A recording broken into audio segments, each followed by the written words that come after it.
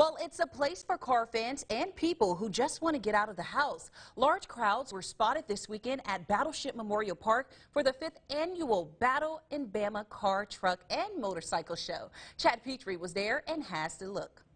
This car show has a lot of unique distinctions, not the least of which is the fact it's one of the few in-person events still happening this summer in our region. It's also the fact that something like this is happening at all during the coronavirus pandemic. It was originally scheduled for May, but pushed back to Labor Day weekend.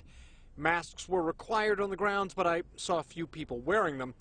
However, the grounds of Battleship Memorial Park are so expansive, it was pretty easy for people in attendance to keep their distance. This show shows how much pent-up demand there is just to have something like this. There's a huge demand, and we hear it from everybody, but including ourselves, because we do these shows, around the country, and we crave for things like this. We crave for things to do. When you're at home and you're stuck in the house, or you're stuck just being to a tight knit, something like this that goes on, this is exciting. Organizers were expecting thousands, and you could see it going in and out of the park. A long line of cars creating a backup at the park entrance and along the causeway leading to the Battleship. At Battleship Park, Chad Petrie, WKRG News 5.